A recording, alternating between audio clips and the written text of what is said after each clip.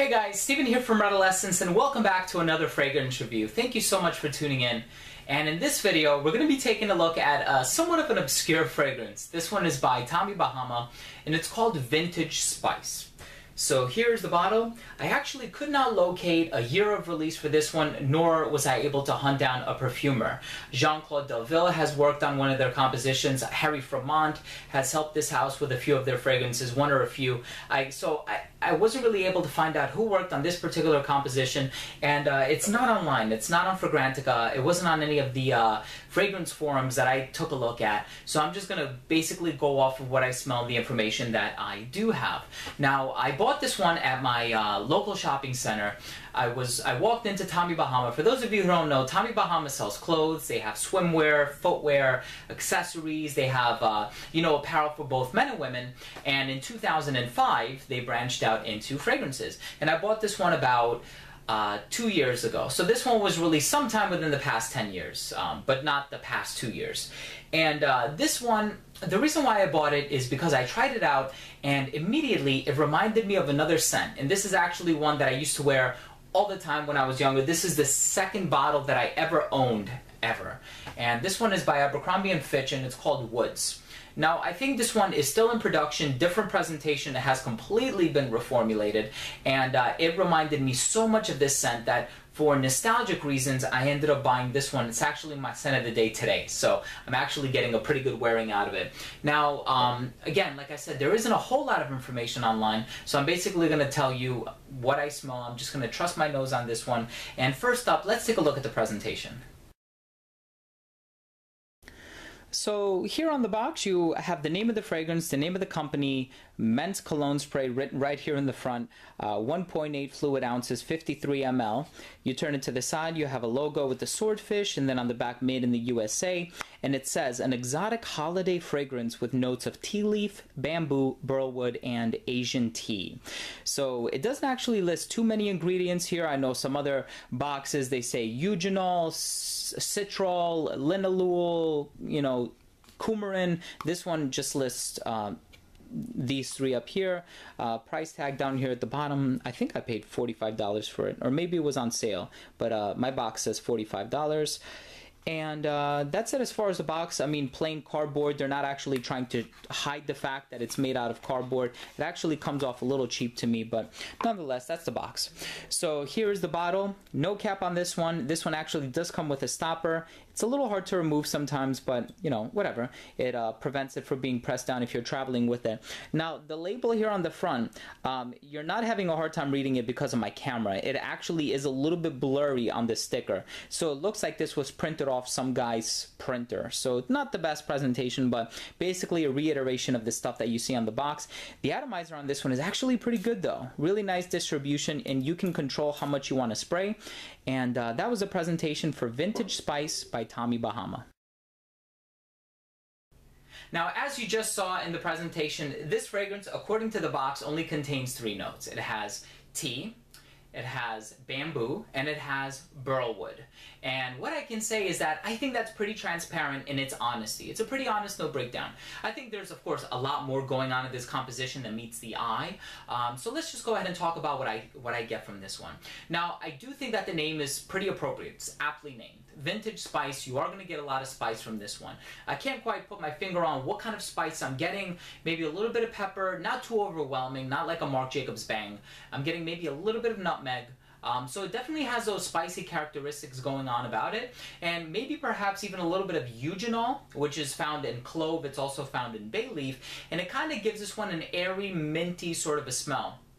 Now, that could be coming from the bamboo, because the bamboo kind of gives this fragrance that oriental, clean, green sort of a vibe. But I've tried another fragrance that has bamboo. I know Kilian has a fragrance called Bamboo Harmony. That has a strong bamboo note in it, definitely. And then there's one by Zoologist called Panda. That's probably the strongest bamboo that I've smelled. So this one, how does it rank up against those?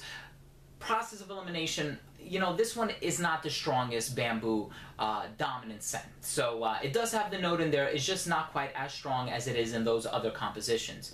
And I'm not too familiar with burlwood, but if it's anything like ebony wood, and I'm sure it's not, you guys are going to let me know down below. But this one, maybe it is the woods that give it that sort of peppery, spicy kind of a vibe. I know I have another one by Tokyo Milk called Dead Sexy No. 6. That one contains ebony wood, and surprisingly, it does add a peppery quality. So I know that some woods have the potential or the ability of adding a spicy or a peppery nuance to the overall composition. Now, tea, yes, there's definitely a tea note in here, which is a little contradictory to the name Vintage Spice. You think it's going to be spicy, but it actually ends up being more herbal, like that herbal culinary quality that you get from the eugenol or the clove. And then there's also a little bit of that tea in there, that bamboo, which kind of adds like this harmonious vibe to the entire composition. But there's this unmistakable green element down below. And I think it might be oak moss. And the reason I say that is because it does remind me a lot of the Abercrombie and Fitch fragrance that I just mentioned. So there are some green nuances down there, some woodsy coniferous sort of elements to it. So I think for that reason this fragrance leans a little bit more mature. The bamboo works a little bit to kind of make it a little bit more youthful, but not entirely. I don't think it's entirely successful. Overall, I do think that this is a really nice scent. If you're into spicy fragrances and you like the note of bamboo, I think it's done pretty well in this scent, and it's used in a modest amount. You know, it's not overwhelming or domineering or anything like that. But if you're buying this scent because you saw that it contains the note of tea and you like fragrances like Bulgari's Eau Parfumée au Thé Vert, or you like Gucci Pour Homme 2 or Tea for Two by L'Artisan, this is a very different interpretation. The only thing that I like about this one is that it does, well, one of the few things that I like about it is it doesn't smell, you know, synthetic. It doesn't smell overly manufactured. This one actually does smell unique, and I was quite surprised because I have tried some other Tommy Bahama fragrances and they're like, it kind of smells like other fragrances that I'm seeing in the designer industry, but this one actually does stand out. And I like Tommy Bahama. I actually do like this one. I like Set Sail St. Barts. I know there are some other ones out there that can be found at Macy's and whatnot, so give this one a try if you're into spicy scents. It is a little bit obscure, a little bit under the radar. Not one of my favorites, but I think there's something to explore here. So last up we have the rating. First up, we have uniqueness and overall smell, and I ended up giving this scent a 6 out of 10. Now, I do think that the scent itself is rather unique. It does smell a little bit mature, which kind of turned me off a little bit about the scent, but as far as the composition goes and the combination of the different ingredients, I do think that it adds an element of uniqueness to the composition. Burl wood, tea, you know, bamboo. I think it's pretty well done, and I was actually quite surprised that this isn't talked about a little bit more often, but the smell does lean a little bit too mature for my taste, so I ended up giving it a 6. As far as longevity on this one, I ended up giving it a 7 out of 10. I do get about 6 to 7 hours with this one, so I was just generous there. Projection on this one is actually pretty good, but I gave it a 6 out of 10. Again, with this compositional nature, you really don't want to choke anybody out. You don't want it to be too strong. So with this one, it does radiate within an arm's length, never beyond an arm's length, and I want to say maybe for like an hour and a half to 2 hours, and then it starts sitting closer to the skin. But I do think it's a stronger projector than Set Sail St. Barts or some of their other aquatic, citrusy, summery releases. As far as versatility on this one, yet again, it's a 6 out of 10. I do think that for the lack of performance, and because of the tea and the bamboo, it's kind of evocative of the hotter weather, so I probably wouldn't wear this in the dead of winter, but you can definitely pull this off in the fall because of the spicy nuances. I think I would probably wear this one casually, definitely not wear it on a night out. I would definitely be taking a risk there, and maybe semi-formally, but not formally. It doesn't really have that presence for me, and it is masculine. It does have that masculine vibe about it because of the spices and the woods.